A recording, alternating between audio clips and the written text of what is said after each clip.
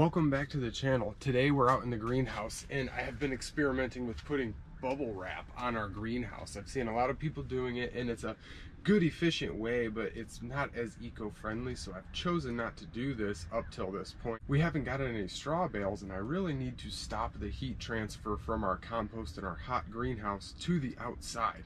So I've been experimenting with this and I wanted to show a few tips on attaching this to a hoop house. When I was looking up how people attach this, I've seen a lot of people using wire, and I don't want to use any tape in our greenhouse. I don't want the tape up against our poly.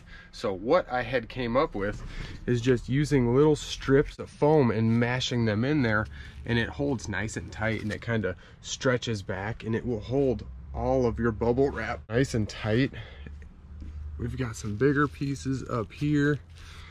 It was super simple and it holds it nice and tight. This greenhouse doesn't really blow around in the wind. Everything's cinched down tight. So we've got no play in the poly there. So how I got myself started was with a magnet. I just had some old recycled large magnet. So that magnet really helped us get started because I could just put the magnet up, put a piece of foam, and slowly move the magnet down.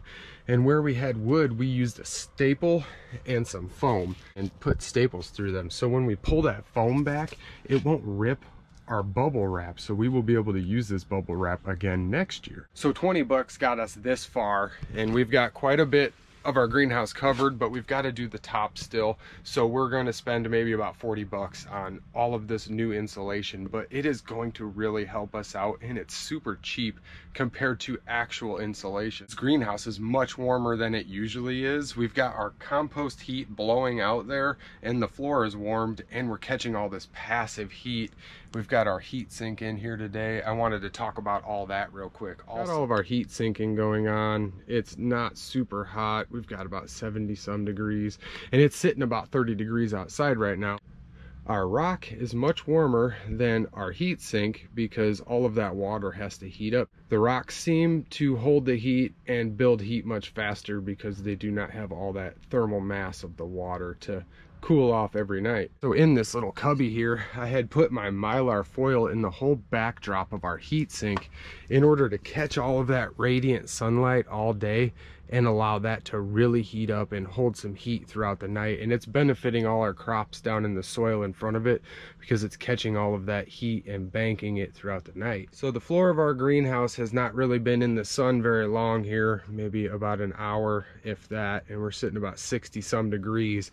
So we got a little bit of heat transfer, but the floor is warmed by our compost, so the floor stays about 50 degrees no matter what the temp is outside.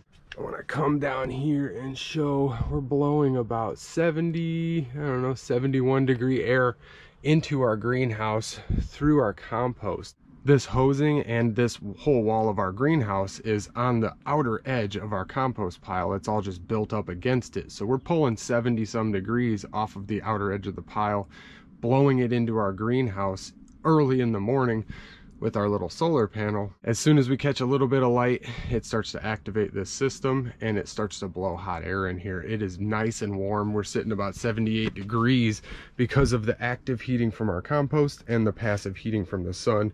All of these plants just absolutely love it in here.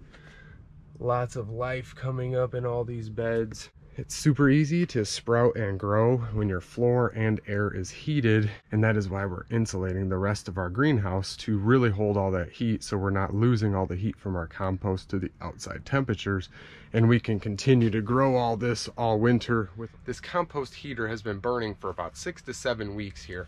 So what we're going to do is add a little more material to it, a whole bunch of wood chips, and we're going to inoculate that and get a nice huge pile built for winter time, because we got some warm temperatures coming next week here, so we should be able to get some work done outside and get a lot of stuff done and ready for the cold temps of winter.